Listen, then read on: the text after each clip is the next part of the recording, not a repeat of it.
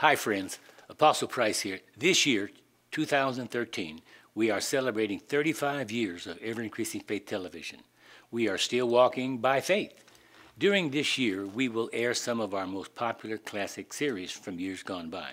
Remember, you have made it happen for the past 35 years. I appreciate your loyalty. Stay with us and enjoy my classic teachings.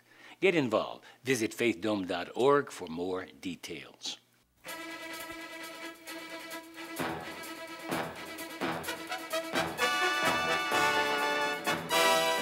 From Inglewood, California, ever-increasing faith. Evidence, does your life show enough evidence? With pastor and teacher Frederick K. Price. Evidence, that puts you away. Evidence, evidence, do you live enough evidence? Evidence, what does your life say? Welcome to ever-increasing faith. Remember these words from the book of Romans, chapter 10, verse 17. So then faith comes by hearing, and hearing by the word of God. Well, praise God for another day and for another privilege and opportunity to share with you the living word of God. Turn in your Bibles to Romans chapter 1. And we will read a verse of Scripture that is synonymous with several scriptures that we gave you at the outset of this particular series, and we will announce our title in just a moment. But we want to read this one verse because it is representative of the other verses that we gave you when we first started. We gave quite a few scripture passages which we do not have time to go into at this point. But if you will follow along as we read this one verse, it will give you an idea of the other verses, because actually they were saying basically the same thing. But this verse is representative, and it will give us the foundation of our lesson that we have been teaching on for the last several sessions. Now in Romans chapter 1, verse 17, it says, "For therein is the righteousness of God revealed from faith to faith. As it is written, the just shall live by" what? The just shall live by what? Faith. Now again, the word just means to be declared righteous. If you have accepted or received Jesus Christ as your personal Savior, then the Heavenly Father declares you righteous. You become the righteousness of God in Christ Jesus. So when you read this verse, Romans 1:17, and it says that the just shall live by faith, that word just literally means declared righteous. So you can put your name in there.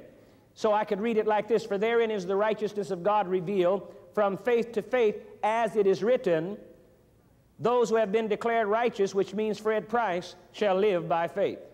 So what it's saying then is that faith is a way of living. It is a lifestyle. And I can't say that too often, because people do not understand that when we talk about faith, we're not talking about some kind of instant panacea for all your ills. We're not talking about some kind of a panic button that you can press and bail yourself out of some present dilemma, but that faith is a way of living. It is something that you start in and you walk in it all the days of your life. It is a lifestyle. It is a way of living. It is the life of faith, the God kind of faith. God is a faith God, and He operates by faith, and if we are going to receive the maximum benefits from the new covenant that Jesus has procured for us by His own blood, then we're going to have to do it by exercising our faith. So it means then that we need to understand what faith is, and we also need to understand what faith ain't. There are a lot of people, many people, multitudes of people, who do not understand the difference between faith and foolishness and presumption. And that's what we've been talking about in these last several sessions. Faith, foolishness, or presumption. And we've been examining everyday lifestyle situations to find out whether or not am I really exercising faith, or am I operating foolishly, or am I being presumptuous. There is such a thing as being presumptuous. There is such a thing as operating foolishly in the things of God. But there is also something called operating in faith. And so we need, as Christians, we need to know that we know that we know that we know that we are in fact exercising faith. That we're not acting foolishly, that we're not acting presumptuously, but that we're acting in line with God's Word. Now, in order to discuss the subject, we need to define our terms. We've talked about faith, foolishness, or presumption. So we need to be ticking along, as it were, on the same frequency, so that when I mention foolishness, you will understand what I mean by it. When I mention presumption, you will understand what I mean by it. When I mention faith, you will understand what I mean by it. In other words, we will be thinking, we will be viewing this on the same level. I won't say foolishness, you thinking one thing, I'm thinking something else. So, we want to define our terms: faith, foolishness, or presumption. Faith is what? Say it. Faith is acting on the Word of God. You say you believe the Word. Oh yes, Brother Price, glory to God. Well, then that means you must be a doer of the Word. If you're not a doer of the Word, then you're deceiving yourself. You're fooling yourself. Faith is acting on what you believe. Well, relative to us as Christians, faith is acting on God's Word. We believe the Word of God. Is that right? Therefore, faith is acting on God's Word. If God's Word says a certain thing about us, then that's what it is. That's what we are. That's what we have. That's where we are. In other words, whatever the Word of God says about us, that's who we are. Now, we have to begin to act on that. Even though we may not feel like it, even though we may not look like it at the time, yet if we want it to work for us, we have to act on God's Word. So the simplest definition that I can give you of faith. Now, I realize that Hebrews 11:1 is the biblical, classical, scriptural definition of faith. Now, faith is the substance of things hoped for, the evidence of things not seen. But to make that practical and to make it applicable to everyday living, the best way I can say it to you is that faith is, in a nutshell, faith is acting on the Word. You say you believe the Bible. Oh yes, hallelujah, glory to God, I've always believed the Bible. Well, then that means you're going to have to act on it. You're going to have to be a doer of the Word if you want the Word to work for you. See, it's one thing just to academically believe the Bible is God's Word. Oh yes, oh hallelujah, I believe that to be the Bible is the Word of God. And then you set it on your coffee table or your mantelpiece for it to gather dust. You never read it. You never act on it. You never learn it. You don't know what it says, but you believe it. Oh yes, I've always believed the Bible. That won't do you any good personally. Now that's commendable that you believe the Bible. It's wonderful that you believe that's God's Word, but it's not going to do you any personal good in your everyday lifestyle unless you learn how to act on God's Word. And that's what faith is, acting on the Word of God. All right? Foolishness. What is foolishness? Come on, say it.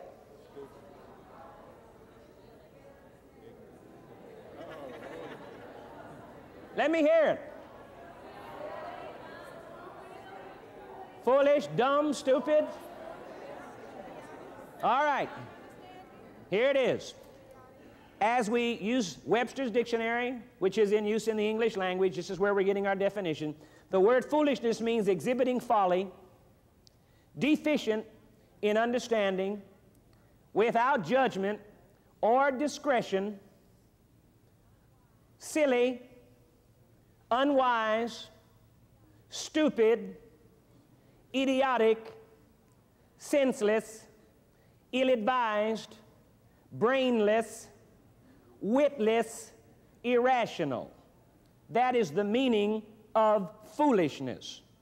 So when we talk about foolishness, you'll understand what we're talking about. Listen to it again. Foolishness is exhibiting folly, deficient in understanding, without judgment or discretion, silly, unwise, stupid, idiotic, senseless, ill-advised, brainless, witless, irrational. That's a person who acts foolishly. All right, presumption. Again, we'll use Webster's dictionary as our point of reference. The word presumption means to take for granted or suppose to be true, or entitled to believe that something is so without any examination or without any proof. On the strength of probability. Maybe so. Well, it could be. Well, it might be. To take for granted, to infer, to suppose, to assume that a thing is true, without having any evidence, without examining the situation, just assuming that it's true. That's presumption. Whenever you're acting in presumption, that's how you're acting. You're acting without any degree of proof, without having examined anything. You're just acting on it because you think, well, it might work. Maybe it's true. Maybe yes, maybe no. I'm going to do it anyway. That's presumption. Now, we want to talk about faith, foolishness, or presumption. All right, we've already talked about finances. We've talked about buying homes. We've talked about buying furniture and buying cars. We've talked about insurance. Is it faith to disregard your insurance and get rid of all your insurance policies? Does that mean you're operating in faith because you cut yourself loose from insurance? Or does it mean that you're not operating in faith because you do have insurance? You know, automobile insurance, life insurance, medical insurance. I mean, does that mean I'm in faith because I get rid of all my policies? Some people think that it is. I know ministers, I know people who actually think that because they get rid of their insurance policies, they automatically are operating in faith. And they also think that if you have insurance, that you're not operating in faith. And we pointed out from the Word that insurance is irrelevant and immaterial unless you put your faith in it. Now, if you put your faith in life insurance to keep you alive, you're in trouble. If you put your faith in automobile insurance to keep you from having a wreck, you're in trouble. If you put your faith in medical insurance to keep you from getting sick, you're in trouble. But to have or not to have life insurance is irrelevant and immaterial. It doesn't mean that you do have faith because you don't have insurance policies. It doesn't mean that you don't have faith because you do have insurance. It doesn't make any difference. It's a matter of where's your trust. If your trust is in the insurance, then that's where your faith is. And then your faith is not in the Word of God, so you're going to be operating in foolishness and presumption. But if your faith is in the Word of God, whether you have insurance or don't have insurance is irrelevant and immaterial. Now, when the issue arises where you can live in a world, you're on a desert island, all by yourself, no other humans to interact with, no animals to cross your path, then you can just drive your little old car all over that island. You'll never have a wreck. So there's no possibility of you having to have any insurance. It wouldn't make any difference if you ran into a tree and totaled your car. It wouldn't, no problem. You wouldn't need public liability insurance. See what I mean? If you didn't have any family, nobody that's depending upon you, and you're just going to believe God for yourself, and you're on that desert island all alone, maybe you don't need any insurance, medical insurance, because you're just going to stand on your own. But when you have other people to contend with, you have to take them into consideration, because everybody else on the road may not be acting right. See? Everybody on the road may not be acting right. And the insurance is not going to keep you from having a wreck, but it sure can close the door on the devil from them folks suing you and taking away from you everything that you have. So insurance is irrelevant and immaterial. Don't get locked into thinking that because you have insurance, that means you don't have faith. Don't think that because you don't have insurance, that automatically means that you have faith. It may be so, it may not be so. The thing that is important is, are you acting on God's Word? And I don't find anything in the Word of God where it said don't have insurance. So if you want to have it, fine. If you don't want to have it, fine. But I don't think that you or me or anybody else has the right to impose this off on somebody else, and it's not right for me to say to this man, brother, if you got insurance, you are definitely not operating in faith. I am not God, I am not the judge, and I have no right to say that to him to put him in bondage. I can't say to him, look, I don't have any insurance. You do, so that means you're not operating in faith, and I am. See, that's putting this man in bondage.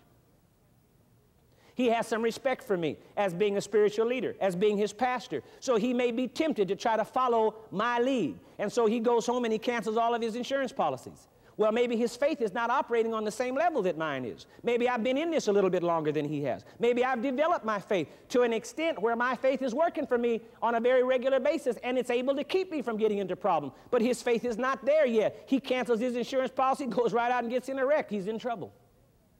Because I tell you what, you scrape fenders today, brother, and them folks want to sue you. And I mean, they don't want to just recover the damage on your car. They want to get rich quick on you.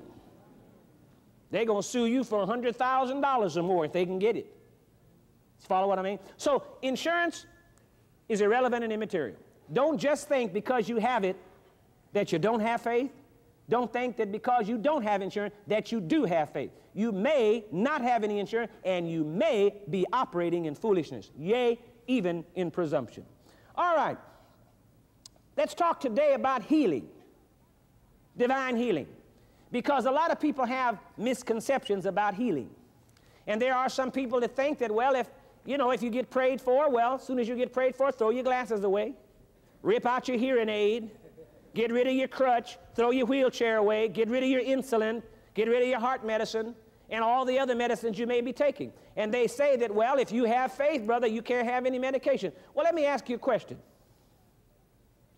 What does taking medicine have to do with you being healed? I mean, you really think about it. What does taking medicine have to do with you being healed? Really, it doesn't have anything to do with it. Nothing. And actually, in studying the Bible, I have not found anywhere where it has shown me that taking medication is opposed to divine healing. In fact, it seems to me that doctors and medicine and operations and all that the hospitals and all that the nurses can do, it seems to me that they're actually working in line with God, because they're trying to help people to get better. Isn't that right? I mean, they're trying to help people to get well. Isn't that right? I mean, the purpose of medication is to try to alleviate pain and alleviate the suffering that goes along with it, to try to get you better. Is that right? So actually, to take medicine does not mean that it's a lack of faith. Now, it might be. It could be a lack of faith. But just automatically, you can't say that it is just because somebody takes medication. And that's a danger in dealing with divine healing, especially with faith healing, is that people get prayed for, and then they go and throw their glasses away. I never will forget when we first moved into this area of divine healing, and we began to hear the word on it. I began to teach on it and began to study the word on it. And there were some of the girls in our group that wore glasses. And I never will forget that first night we started talking about healing. I mean, they all took their glasses off, threw them on the floor, and jumped on them. Smashed them up. See? They're healed now. See? They're healed. Praise God, I'm acting on the word. I'm healed. Then the rest of the evening it was, where's the door? Where's the door? Well, the very fact that they couldn't see should have indicated that you must not be healed yet, because if you were healed, you wouldn't need the glasses. See? And they didn't understand the difference between faith. See, the Bible says that faith is the evidence, not the fact that you don't wear glasses. Did you get that? See, Hebrews 11:1 says, now faith is the substance of things hoped for. Now faith is the evidence. Faith is the evidence. Faith is the evidence. Faith is the evidence of things not seen. Not the fact that you don't wear glasses. That's not the evidence. Faith is the evidence. We had a celebrated case some years ago here in California where somebody went and family took a child, and the preacher prayed for the child and said, the child is healed. And so the parents went home and took away the insulin. Child had diabetes. The child began to go into insulin shock. And he began to say, give me my medicine. Give me my medicine. Give me my medicine. He could feel something was wrong. Something was going down that just wasn't right. And the parents said, oh, no, you're healed, you're healed, you're healed. And the child died. Died. Well, now who got the glory out of that? God didn't. God wasn't glorified in that. And the very fact that his body went into shock indicated that he wasn't healed, not as a physical fact. You see, there is a difference, and I'm absolutely amazed at at how difficult it appears for people to grasp the difference between a faith fact and a physical fact. It's amazing to me how people cannot make the distinction between a faith fact and a physical fact.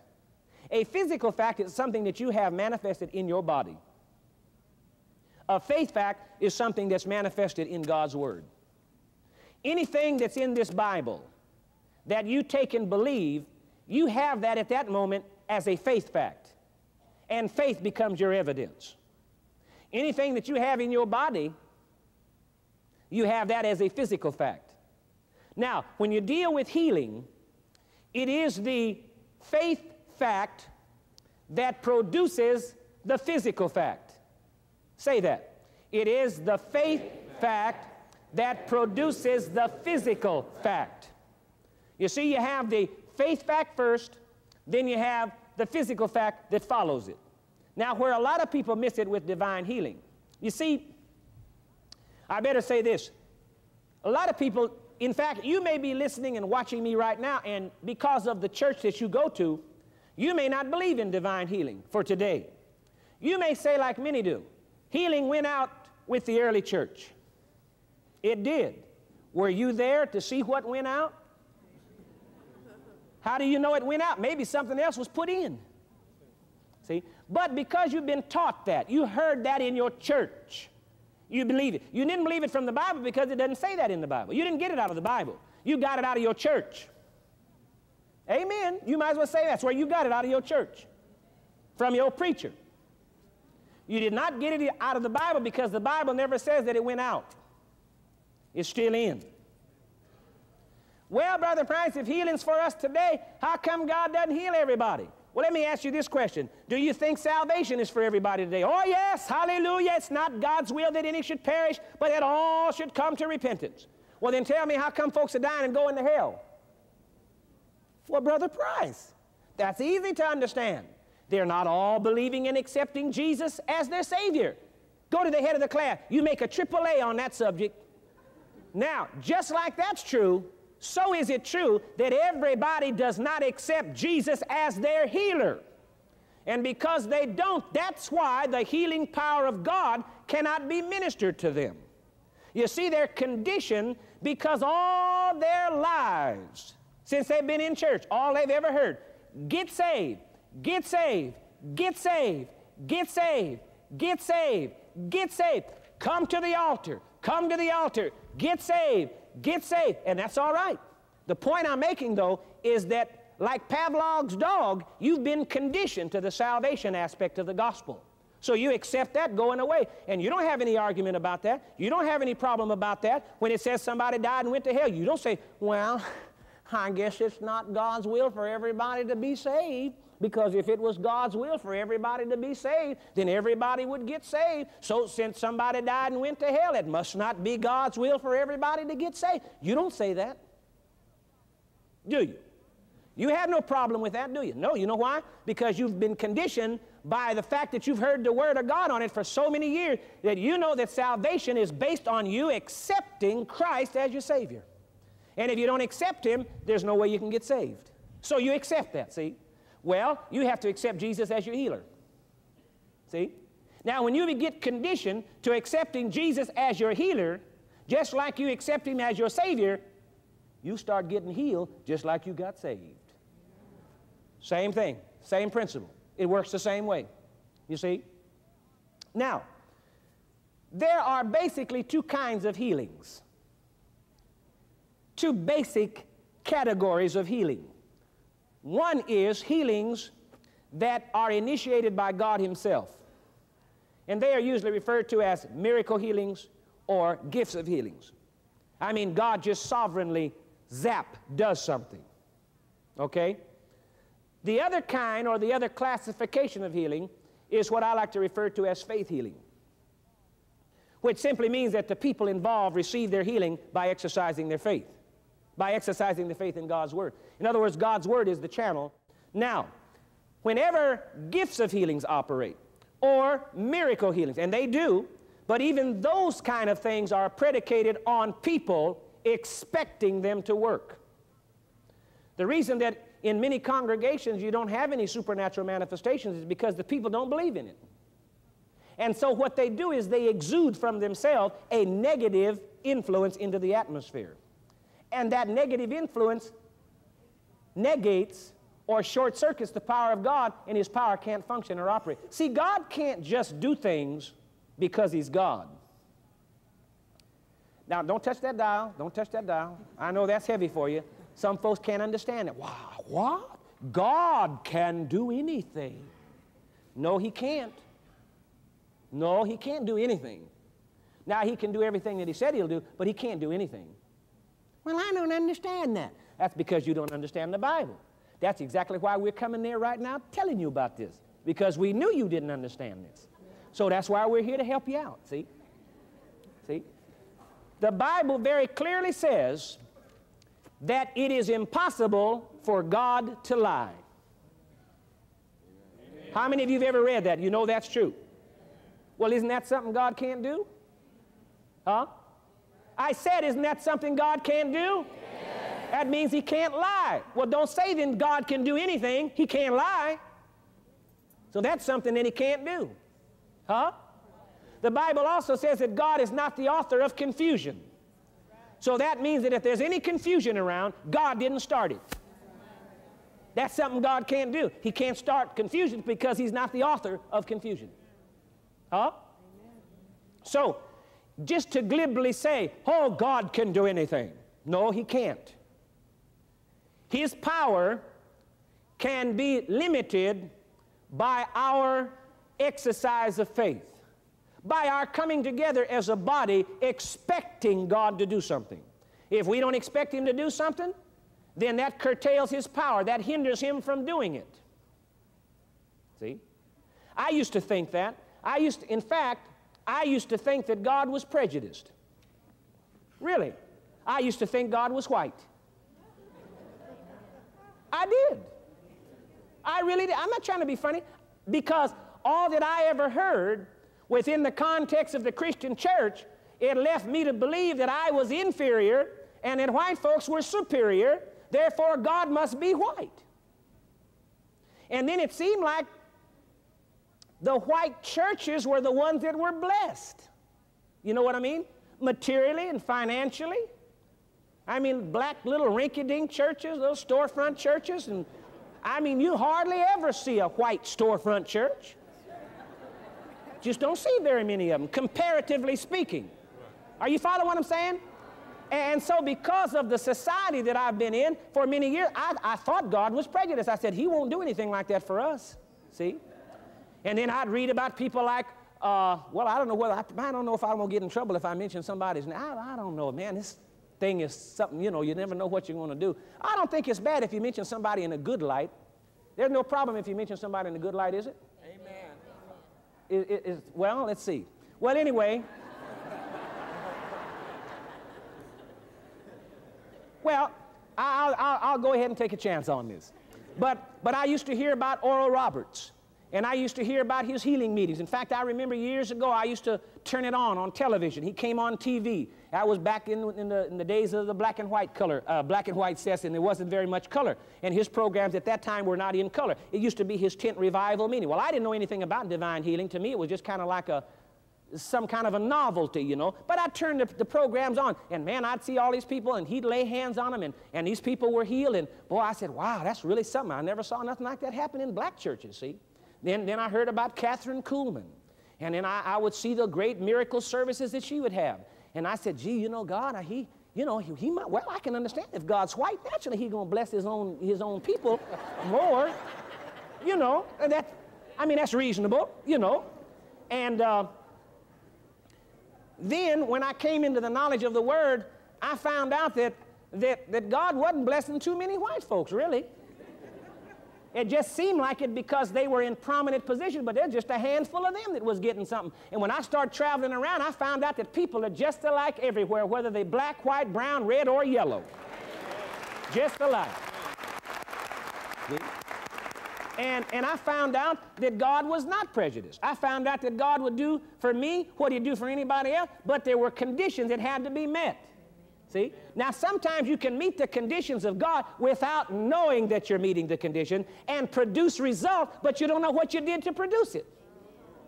But stuff just works, see? You might have been doing the right thing and didn't know that you were doing the right thing. But brother, I tell you what, you can find out how to do the right thing, and you can program the machine, bless God, so it'll do the same thing all the time and produce the same kind of results all the time. God is no respecter of persons. This ministry attests to the fact that God is no respecter of persons. But you've got to do it God's way. You've got to go whole hog or nothing at all. Follow what I'm saying? And when you find out that the power of God is controlled by the faith of the congregation, the faith of the individual person, then you can understand why it's so necessary to get in line with the Word to create the kind of atmosphere, the kind of channel that the power of God can flow in. Now, let me give you an illustration to prove to you that the faith of men, either as individuals or corporately, like in a body like this, I'll show you and prove to you from the Bible that whether that atmosphere is an atmosphere of faith or an atmosphere of unbelief can control the power of the living God. Turn in your Bibles to Mark chapter 6. The Spirit of God's leading me in a little different way. I'm supposed to be dealing with another aspect, but I'm impressed to go this way relative to divine healing, but I think that it'll be a blessing to you. Because we're talking about faith, foolishness, or presumption, and we're talking about the aspect of using medication, you know, relative to healing. In other words, if I believe that I'm healed, is it a lack of faith to take medication? See what I mean? Is it a lack of faith to seek medical help? And if I do seek medical help, that means that I'm not exercising faith. If I don't seek medical help, that means I'm actually on a high level of faith. But it ain't necessarily so, as the song says. And we'll see that in just a moment. Now, here in the 6th chapter of the Gospel of Mark, it says, "And he went out from thence and came into his own country, and his disciples follow him." Now, as you can guess, this is talking about Jesus. Verse 2, "And when the Sabbath day was come, he began to teach in the synagogue. And many hearing him were astonished, saying, From whence hath this man these things? And what wisdom is this which is given unto him, that even such mighty works," underline that, mighty works. See, they acknowledged that the man was doing mighty works. They said, mighty works are wrought by his hands. "Is not this the carpenter,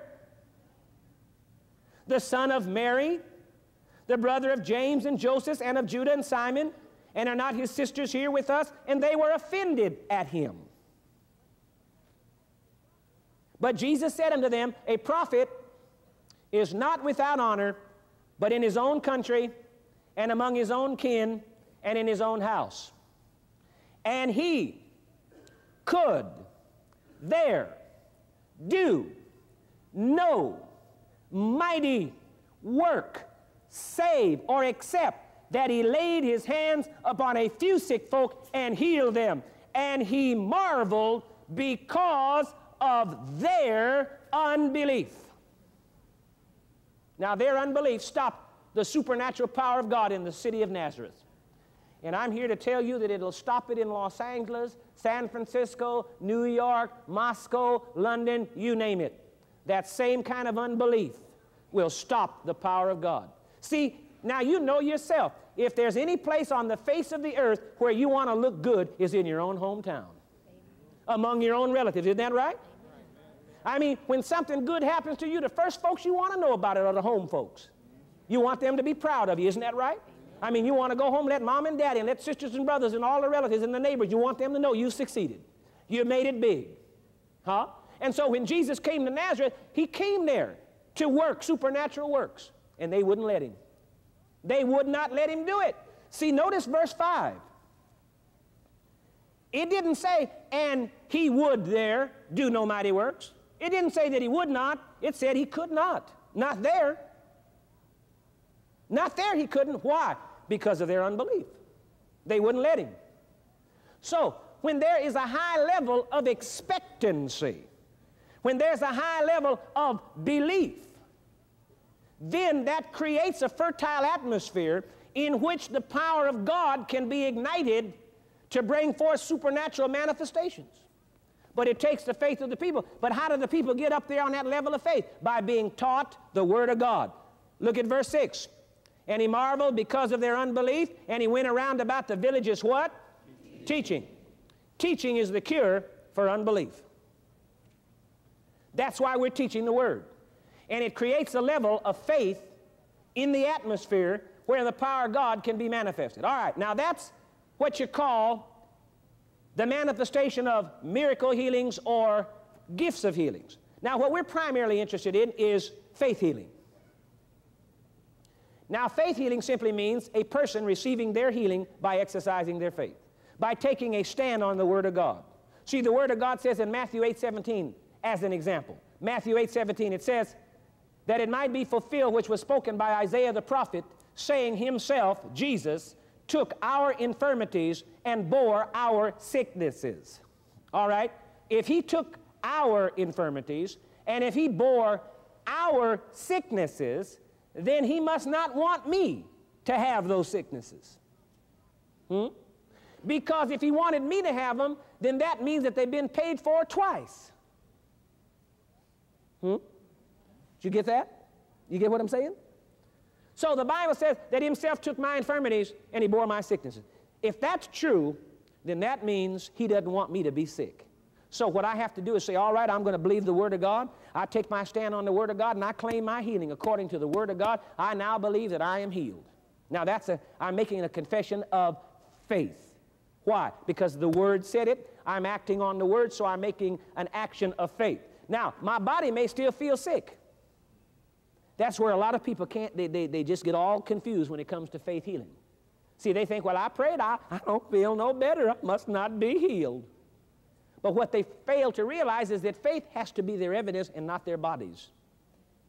And so, I mean, when you plant a seed in the ground and you cover the seed up, do you immediately begin to say, well, my God, I don't guess I'm going to ever have harvest. That seed's not going to do nothing. No, you got enough sense to know that it takes time for that seed to germinate. It takes time for that seed to sprout. It takes time for that seed to grow up. And so every day in faith, I mean in absolute confidence in faith, here you come with the water can. Psst. You haven't seen nothing yet, nothing there but dirt, nothing but ground. But what? You planted that seed. And you know that within the context of that seed is life. And you know that a plant is inside that seed, but you know you got to water it, and you know that you have to leave it in contact with the ground. So you don't come out there every day saying, well, I guess I ain't going to get no harvest because I don't see no plant. It's the same principle. When you exercise your faith on the Word of God to believe that you receive your healing, it's exactly like planting a seed in the ground. And the way you water it is with the confession of your mouth. Every time you say, praise God, I believe that I'm healed, you just put a little more water on the seed. See? So every day you say, praise God, I believe I'm healed. Praise God, I believe I'm healed. Praise the Lord, I believe I'm healed, according to the Word. See, I say, I praise God, I believe that I'm healed. See, I'm not saying that I am healed because I'm not. If I was, I wouldn't have to believe it. Did you get that? That blew right by some of you. You went, See, the very fact that I say I believe that I'm healed, I still may have symptoms in my body. I still may have pain. The tumor may still be there in terms of me actually being able to feel it. See what I mean? So my confession has to be based on the Word of God. I believe that I'm healed. Why do you believe it? Because the Bible says with Jesus' stripes, I was healed. I believe what the Bible says. So therefore, I have to believe that I'm healed. Now, it's by believing that I'm healed and confessing the same that causes it to come to pass. In the meantime, you may still need the glasses. In the meantime, you may still need the insulin. In the meantime, you may still need the glycerin for your heart. In the meantime, you may still need the crutch. In the meantime, you may still need the wheelchair. Because what? You're not healed yet as a physical fact. You have it as a faith fact based on the Word of God. God's Word is your evidence, not your body. So, whether you wear glasses or not is irrelevant and immaterial, unless you put your faith in the glasses.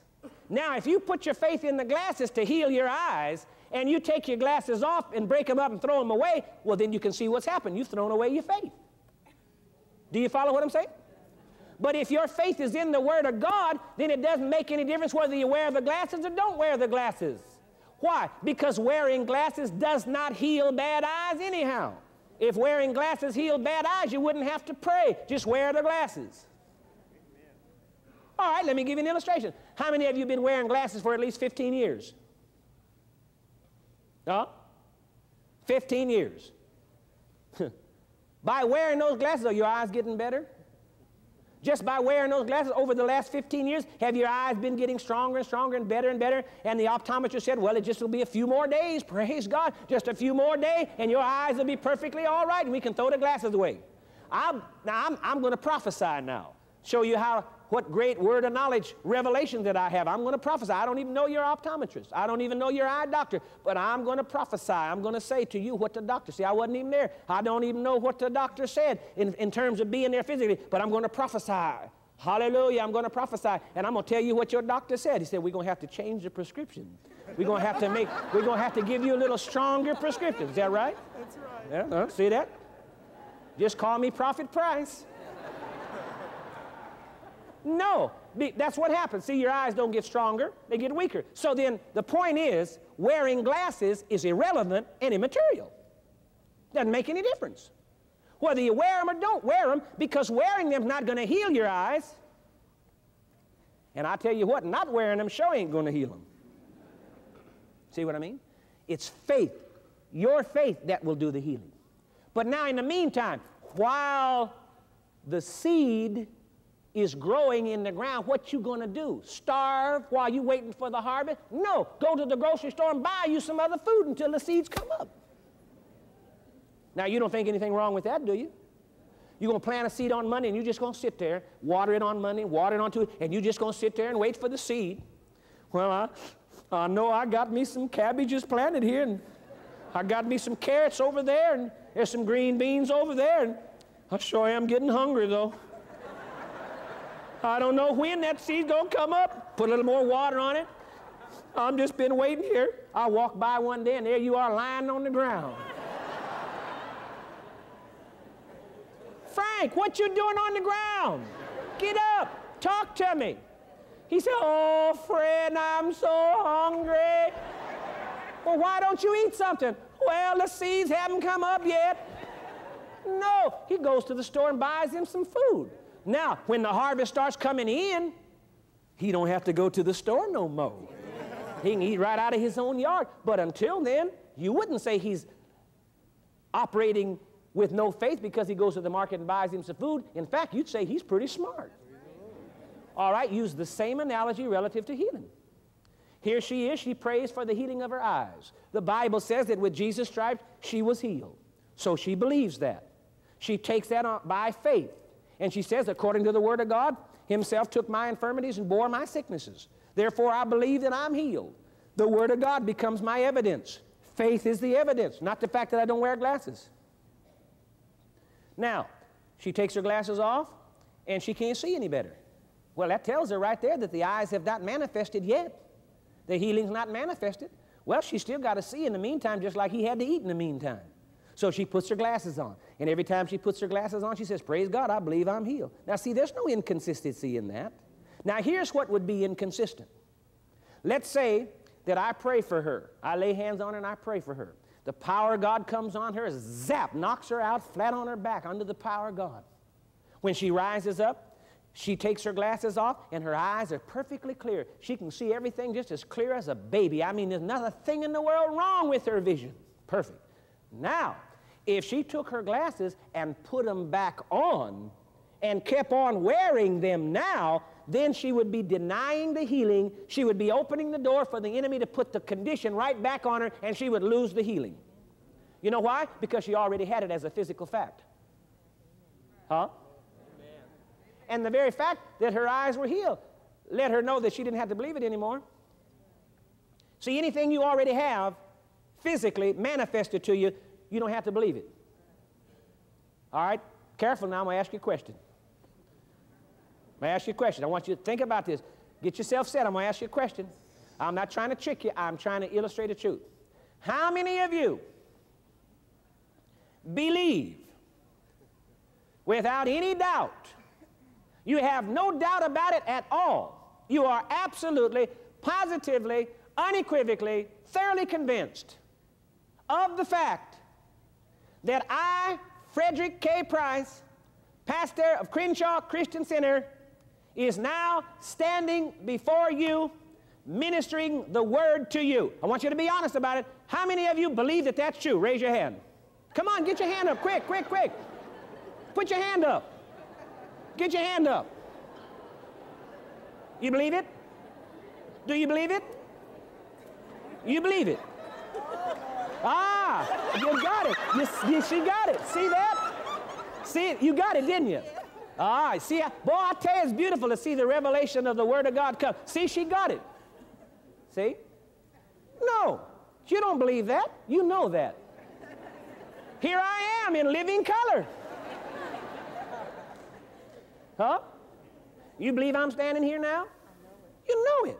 See, the point I'm making, anything that you already have as a physically manifested fact, you don't have to believe it. You know it.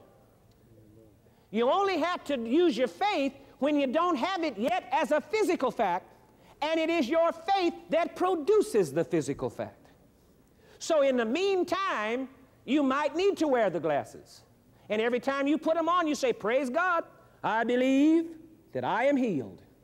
Nothing inconsistent about that whatsoever. Now see, if I were actually physically healed and I put the glasses back on, I would be denying the healing and I would lose it. How many of you understand that? But see, I don't have it yet, because if I had it yet, already rather, as a physical fact, I wouldn't even need the glasses. Huh? So don't get locked into thinking, well, praise God, I believe I'm healed. Rip off your glasses and throw them away. Get rid of the insulin. Now, there was a situation where two men heard this kind of teaching. One was an elderly man, and the other was a younger man. And they heard this kind of teaching. Both of them had diabetes. Both of them used insulin. And the young man said, praise the Lord. Hallelujah. Glory to God.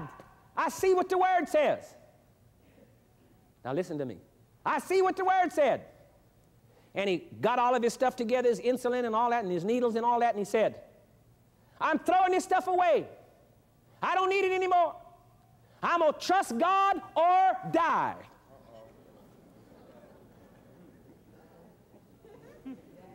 I'm going to trust God or die. He's exercising his faith. Well, he went into insulin shock not too long after that and died.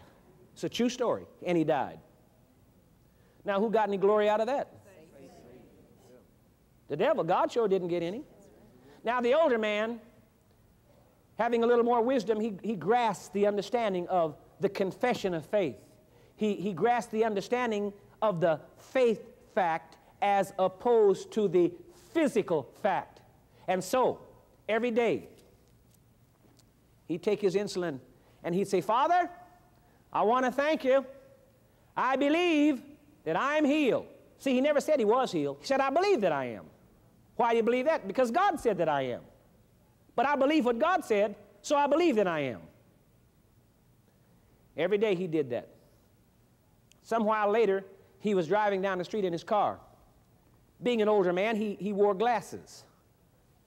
And he had the window down on the driver's side. And as he was driving along, a bee flew in the car through the window. Flew in up behind his glasses, like back in here. And when he saw it, he's trying to bat this thing out of his eye, and he got all involved in that, lost control of the car, and the car swerved across the street up on the sidewalk, hit a telephone pole, and bang, the steering wheel hit him in the chest.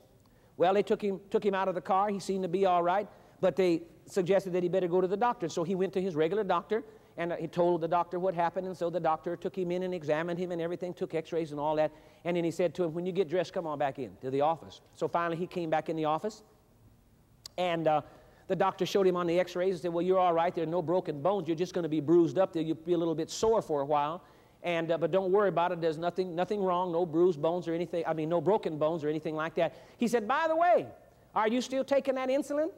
And he said, oh, yeah, I take it regularly. And, you know, as a habit. And the doctor said, well, I just wanted to inform you that you don't need to take it any longer because while I had you here, I gave you a thorough and complete examination, and I can't detect any sugar diabetes in your body at all. You don't need it anymore. Don't take it. Now, that's a true story. And now what was better? I'm going to trust God or die, or to go ahead and take the insulin and make the confession of faith. See, that's a faith confession. Not a physical fact confession, but a faith confession. There's another story. This is also a true story about a young lady. She heard this message of faith and power, and so she wanted to believe God for her sight. Her eyes were very bad. If she took her glasses off, she could hardly see her hand in front of her face. Well, she heard this message, and somehow she got it in her mind, just like some people do, that if I'm going to exercise faith, and I got to throw my glasses away, I got to get rid of all the medication. You know, I got to get rid of all that to prove that I have faith. And actually, what people don't realize is they're really not exercising faith in the Word of God. Listen to this very carefully. They really don't realize they're not really exercising faith in the Word of God. What they're really exercising faith in is not taking medicine. Did you get that? Their faith is really not in God's Word. Their faith is in not taking medication, not wearing glasses, not taking insulin. Why? Because they've thrown it away. And they're thinking, well, because I don't wear the glasses and I don't take the medication, that's going to heal me. You'll end up dying. Well, anyway, this girl got this idea that she's supposed to take her glasses off, so she took her glasses off. Fortunately, she didn't break them up, but she just stopped wearing them. Every day she had to take her children to school, and where she lived and where the school was, she had to drive on a freeway, on an expressway that had a median right in the middle of it. And every day she'd get on that freeway, and to show you how bad this girl's eyes were, from the center lane, she couldn't even see the median in the middle of the highway. And it terrified her, you know what I'm saying? But somehow she got it in her mind that she had to do that to prove that she was healed, see? And so finally, this minister that she had heard minister along these lines of faith was in another place nearby, and she came and asked him the question. And he told her, well, don't take your glasses off. Go ahead and put your glasses on when you need to drive or whenever you need to read or whatever you're doing. And every time you put them on, just say, I believe that I'm healed. I believe that I'm healed. I believe that I'm healed. See, you're making a confession of faith based on the Word of God. Now, all the glasses are doing is permitting your eyes to function normally until the healing takes place. As soon as the healing takes place, you'll be the first one to know about it because you won't be able to see out of the glasses. And so she did that. And her own testimony was that for 6 months, she kept making that confession. I believe that I'm healed. I believe that I'm healed. I believe that I'm healed. I believe that I'm healed. I believe that I'm healed. I believe that I'm healed. For 6 long months. And she said one day she got up, and you know, she was in a habit of doing this, and she reached to the nightstand by her bed and put her glasses on and couldn't even see the floor. Couldn't see anything. Say, what in the world is wrong? And she took her glasses off, and all of a sudden she realized her eyes were perfect and she didn't have to wear glasses anymore. She was healed. Well, that's better than trusting God and dying, huh? See? So don't think that because you throw away your medicine that means that you're not healed or that you're not exercising faith. I say this to you, if you need to wear your glasses, wear them. If you can do without them during a course of the day, then take them off, and then while you're not wearing them, make your confession that much stronger at that period of time, see? But don't get locked into this idea of thinking that because I wear the glasses or take the medicine, that means automatically that I'm not exercising faith. And don't get locked into the idea that because I throw them all away and I don't take the medicine and I don't wear the glasses, that automatically well, either way, I'm not in faith or I am in faith. It doesn't make any difference. Wearing the glasses does not mean that you're not in faith. Not wearing the glasses does not mean automatically that you're in faith. It may or it may not. It's not automatic. It depends on the individual person. Now, I remember I prayed for a lady myself. This is my own personal situation. I was praying for a lady in a meeting, and she had well, the Holy Spirit, by the word of knowledge, impressed me that somebody had something wrong with their back. And so this lady stood up, and I said, Sister, I perceive that by the Holy Spirit that one of your legs is shorter than the other. And what's happened is that it's thrown your body out of balance, and over a period of years, it's caused your body to be put into a strained position because your body had to compensate for being off balance. So I had her come down, we had her sit in a chair, and sure enough, one of her legs was shorter than the other one. So I commanded the leg to grow out in the name of Jesus, and the leg just grew right out. Both legs were the same length, and all of her pain in her back just left instantly. And she bent over and touched her toes, and she was perfectly fine. Well, then I laid hands on her and just prayed for her that she'd be healed from the top of her head to the soles of her feet. Well, I noticed that she had glasses on, but she never said anything about it, and I didn't say anything about it. I just went on and prayed. Well, some weeks later, I was back at this same church ministering. And when we got down to the healing service, this lady raised her hand and said, "May I give a testimony?" And I said, "Well, certainly."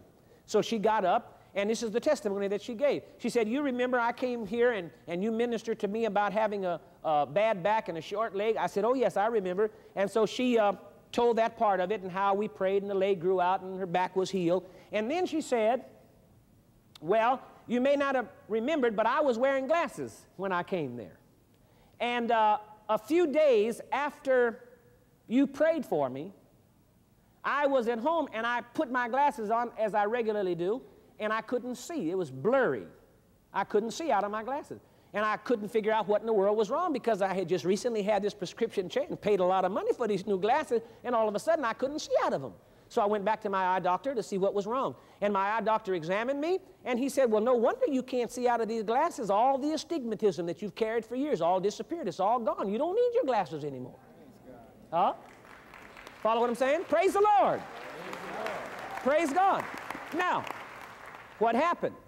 See, faith healing is like planting seed. You don't plant at 1 o'clock on Monday morning and get a harvest at 1 minute after 1 on Monday morning. It doesn't work that way.